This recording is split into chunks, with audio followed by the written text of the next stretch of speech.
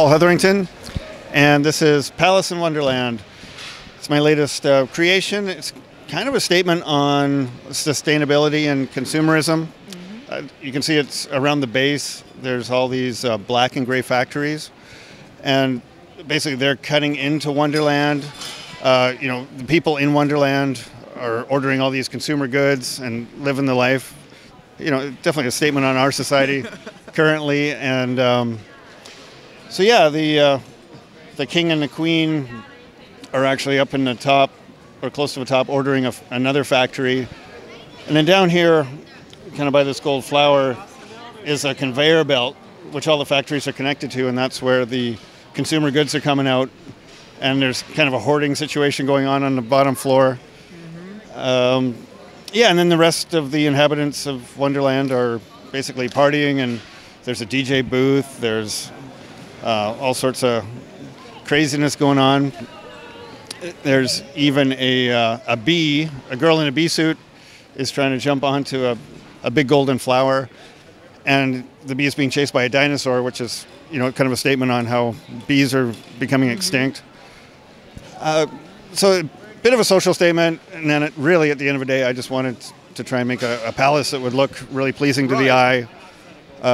As you start at the bottom, it's all black and gray, and then as you work your way up to the top, it gets more and more gold. Yeah, it's a really beautiful build here with the way you were able to incorporate the colors and everything. Talk about some of the colors you used in this and how you laid those out and designed the floor patterns and the roofs. Right. Well, it started out, I love checkers, so there was the tan and brown checkers at the bottom, and then basically I found that sand green, brown, and gold would be my base colors, with a little bit of gray to kind of provide a neutral base. Otherwise, it's already pretty distracting to the eye. So the gray and the white kind of guide your eye a little bit on this one. And then as I got higher up, I just added in more and more gold. Those little triangle pyramids pieces, the one by ones, really turned out to be a kind of a crucial piece in this build, as well as a bionicle piece over the doorway. I'm not sure what bionicle set it's from, but used two of those. It makes a great Gothic arch, and then I added in sort of a Ninjago kind of blade, which kind of looks like it's the same family or same style as that wing part. It's just one of those little happy accidents where you're going through your parts and you find parts that, I would just use to kind of go in the same family, which is just trial and error, trying to figure that type of stuff out. Then in the back, there is this really cool Belleville kind of scene. It looks almost like a painting, and it's actually a road or a pathway that goes up to another castle. So I put the little drink me bottle in front of that, and it's kind of a nod to Wonderland. Okay. So maybe after the factories devour this place, there might be another way out. Drink the bottle and go to another world. And at the top, there is a spaceman working on kind of like a steampunk spaceship. So he's got his little motor wrench. He's working on the motor, and it looks like similar style to the tower, but it's actually he's planning his escape. He's a bit like the what's the Tesla guy? Oh, Elon Musk. Yeah, it's a bit of an Elon Musk sort of. Hey, this place might be doomed, but there's still hope, right? We're heading to somewhere else. Yeah, exactly. So it's loaded with all sorts of little references like that, and all sorts of good stuff. You got over here on the left side. I think we haven't covered too much over on this side. So what do we kind of have going over here? This was just a pool scene. One of the things I was influenced by was, it's a palace in California that you can tour. Of course, we're on camera, so I can't remember the name. Lady Gaga just did a video there. But they had this really cool Roman pool, so that the styling cues I took from that. But really, at the end of the day, I let the bricks kind of do the designing for me. It's just a matter of trying different combinations and color combinations, and that's how I ended up with the color scheme.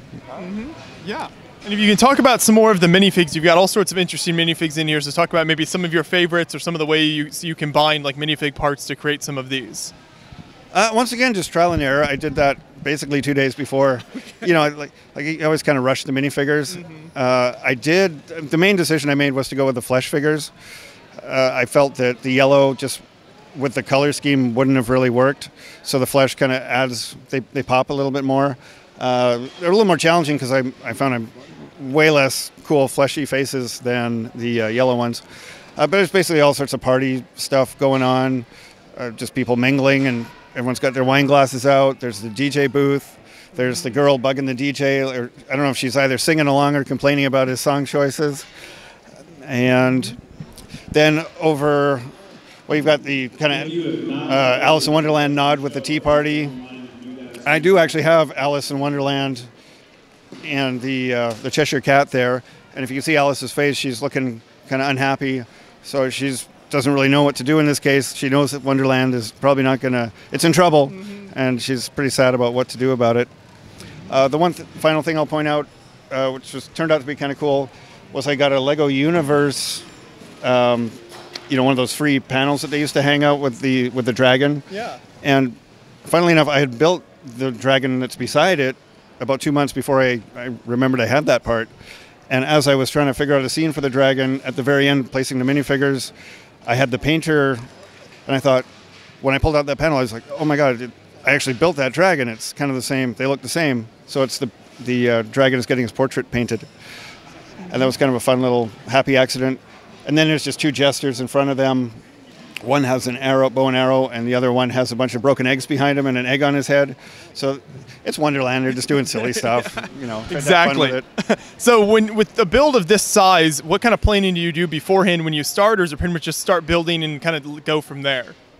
Really, I just went from there. I had a bunch of inspirational pictures that I found on the internet, but I really had no idea what it was going to look like, even as I got up to the point where the stairs, the curved stairs happened, and the little golden statues. I had no idea what the building was going to look like. You just sort of take some of the parts, and obviously I knew the color scheme at that point, but you just kind of riff on that, I guess. But starting out, no, I have no idea what it was going to look like. Yeah. You just work from there. Well, I think in the end it turned out really amazing here. So it's a great build, and there's so much to look at, and I love kind of the story behind it there. So yeah, thanks so much for bringing it to the show, and thanks for chatting with me.